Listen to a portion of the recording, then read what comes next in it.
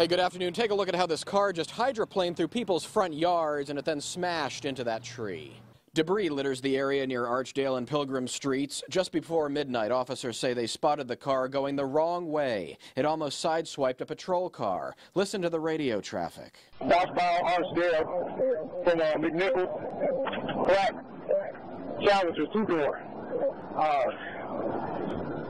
High rate of speed. Officers tried to pull the driver over, but somehow the car lost control, tearing through properties and hitting that tree dead on. The car burst into flames. Oh, it was awful. Margie Reed woke up to find the scene outside her front door. I grabbed the phone and called 911. I feel bad for the people that died. Firefighters used the jaws of life to get those inside out.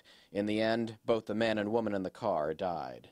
The identities of those killed haven't yet been released. We're on the northwest side. I'm Jonathan Carlson, 7 Action News.